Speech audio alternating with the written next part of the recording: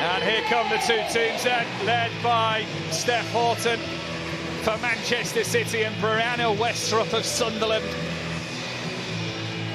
The music pumped up to 11. Some may fear in the Sunderland camp, 11 might not be the only number they see this afternoon when it comes to goals. But Gareth Taylor not taking anything lightly. He's gone with a strong setup for this match this afternoon. Alex Greenwood over it.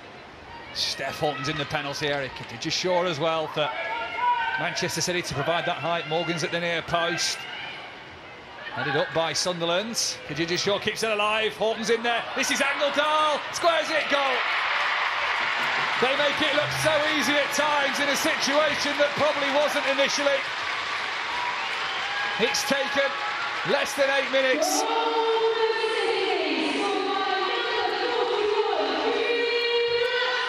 Julie Blakstad on the score sheet for Manchester City. 2 late goals in the win over Blackburn last time in the League Cup, and she's there again.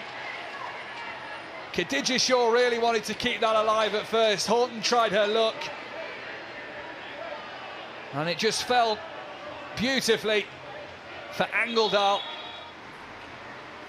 Well, they caused a few issues last time with a corner. This one equally as dangerous, and the header isn't a million miles away. Looping up. Hayley Raso always looked a little bit comfortable in that one, but the corner came in now. Now Raso, and there's space to attack here. Raso into the penalty area, looks for Shaw and manages to avoid Shaw and Blakstad. Could she have gone alone? Should she have gone alone there? Hayley Raso of Manchester City. Ball cuts down the right-hand side. She had the space to attack. The goalkeeper didn't look set in the right position either. Blakstad's on the touchline on the far side, gets the cross in. It's a goal on Morgan! Oh. She got in the right position, Esme Morgan there. Just couldn't quite guide the header goal bound. Out to the left, it was Blakstad's delivery. It was a good one as well, and Morgan had the space.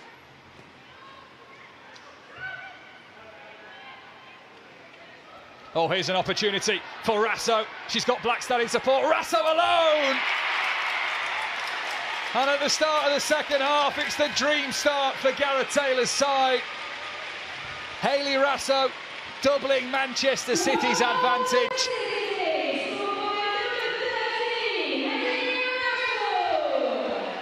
She got the first against Blackburn in the last League Cup game. She gets the second today at the CFA.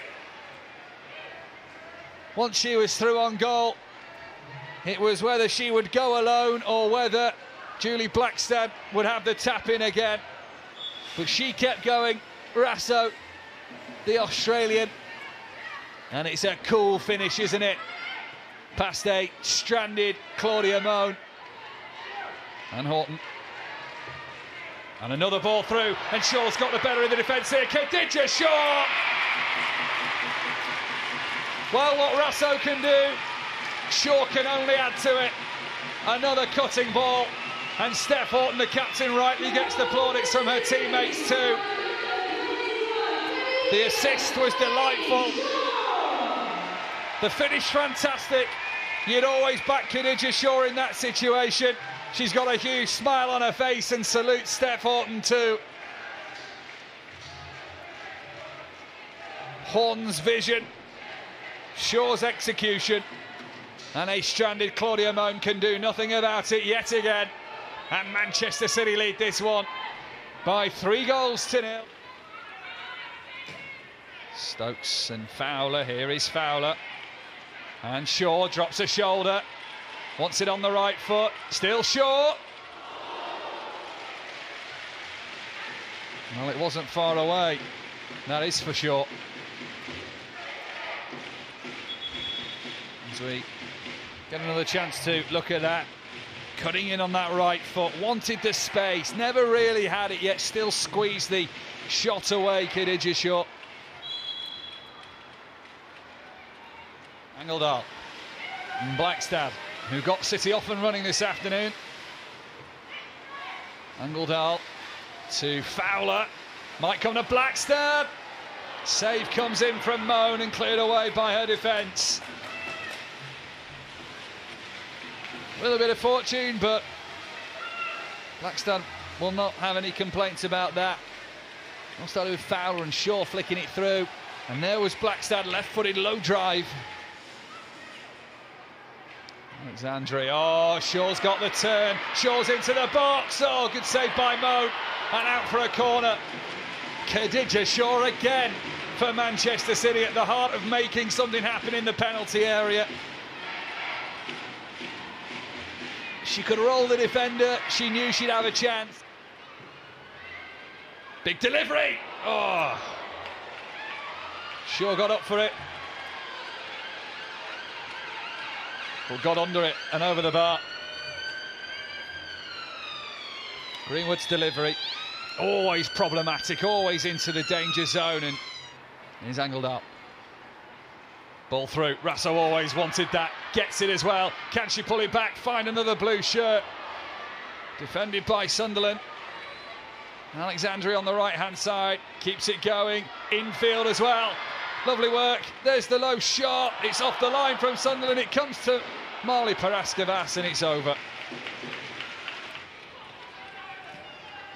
Stokes to Greenwood. Back to Stokes again.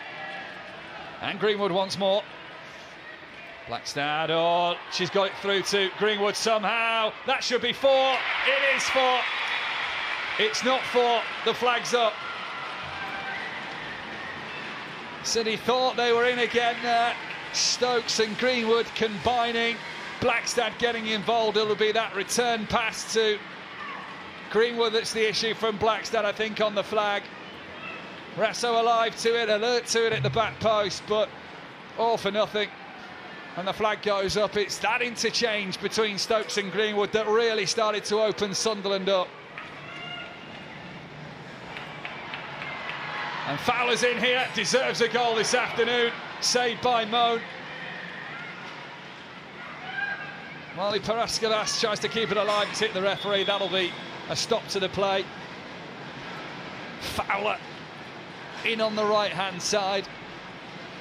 Got the shot. Moan was equal to it. Fowler was everywhere in the first half. 4 additional minutes have gone up here at the City Football Academy.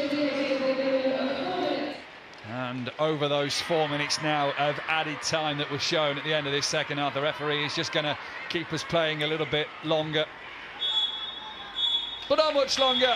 Manchester City, job done here at the City Football Academy this afternoon. They were favourites to win. They've shown why. 3 goals and 3 points in their group in the Women's League Cup. It's 2 wins from 2 for Gareth Taylor's side.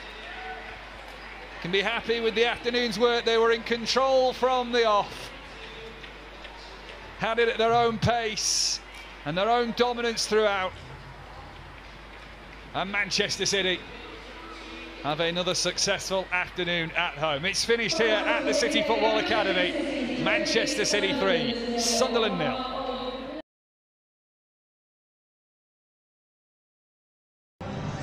So Hayley, 2 wins from 2 now in the Conti Cup. Great performance out there. How did it feel for you to be out there again? Yeah, it felt good to be out there again. I missed last week, so it's nice to be back on the pitch. But just to come away with the win, it's good for us and we keep moving forward. And obviously you got an early goal in the second half. It seemed to really up the tempo for us as well. How important did it feel at the time to be getting that goal? Yeah, to get that goal was good. I feel like we were a bit slower in the first half, so we upped the tempo. We chatted at half-time when we came out, and I think we did better in the second half. And obviously your goal came soon after half-time. Seemed like a really important goal to kind of up our tempo. Did it feel important to you as well? Yeah, it felt important. We had a few chats at half-time. We sorted a few things out because the first half was a little bit slow, so I think we upped the tempo when we came out in the second half and got a few goals in the end there. And it's 7 wins in a row now in all competitions. We really seem to be building momentum at a really important time in the season. Yeah, I think so. We started off a little bit slow at the start of the season, so it's really important for us to keep getting wins.